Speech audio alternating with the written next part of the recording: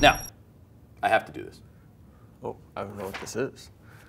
It's a display. Oh. It's an exhibit.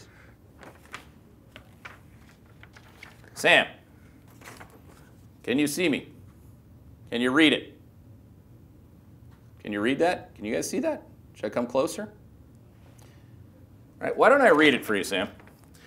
On August the 11th, Sam had the top voted question in the queue. August the 11th. There could have been a worse day for it, Sam, like August 17th, but I digress. Is there a risk, and again, I'm trying to coach you through how not to pay for the process. If, Sam, you're going to pay for the process, please don't do the opposite of the process, okay? So Sam said, is there a risk that the market won't play out the way your models are predicting? I asked because the Dow is up 13% from its highs, which is wrong. It was from its lows. And at this rate, it will be testing all-time highs by month end. I appreciate the data is horrific. We all know this. But the price is telling us that the market has bottomed already. Sammy Butts. Sammy Butts. I'm calling this out because some people get really tilted when I take questions like this and I really say, really? After all these hours since 4:30 in the morning for 15 years doing this with great teammates and a process that's genuinely yours that you've adapted as your own within the context of the cycle, really? I mean, we don't want you to do that. Yesterday was an interesting day. Yesterday because, you know, when I sold some bear shit, including Nary, N-A-R-I, profitless company that we think is a short, or has been a great short. A cyclical short, night transport. I might get a lot of green on the screen. Doot, doot, doot. People are like, why do you hit more buttons? Well, because I have to get therapy. I can't do everything. So I go in. An hour later, the bottom falls out of the market. So I just looked at my phone when I'm walking in the parking lot.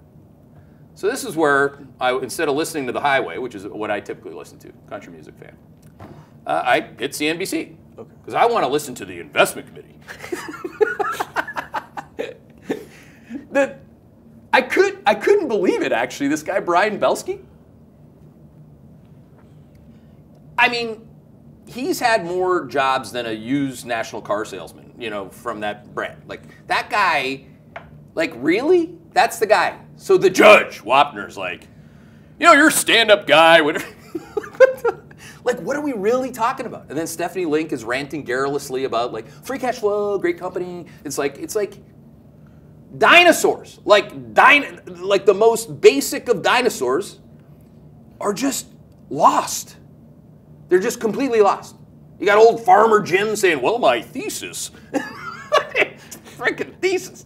And he found Belsky to be, you know what I love about you, Brian, is that you're very thoughtful. It's like, how much money do you manage, Leventhal? Like, do you manage $1? $1 million? Like, at least manage a B before you tell somebody you're on an investment committee. You know, I mean, come on, stop it. You know, stop it. So we're in overtime here, and this show should really, those last 3 minutes should replace all the precious life and cycle time that you spend watching CNBC overtime, or otherwise. I mean, that literally gives birth to this bullshit, right? Yeah. And this is the most important thing. This is upside down. You can take it anyone. You can take it, and actually, can I rip it? This is what we need to do with those bad behaviors. Okay? We need to go like this. And if I had my cigar lighter, I would light it on fire and just. Hey there, Hedgeye Nation, or if you're not part of Hedgeye Nation, thanks for watching Hedgeye on YouTube. If you haven't already, make sure to click on the button below there. Subscribe to our YouTube page. You can also follow the link in the description to our website to get even more great investing content.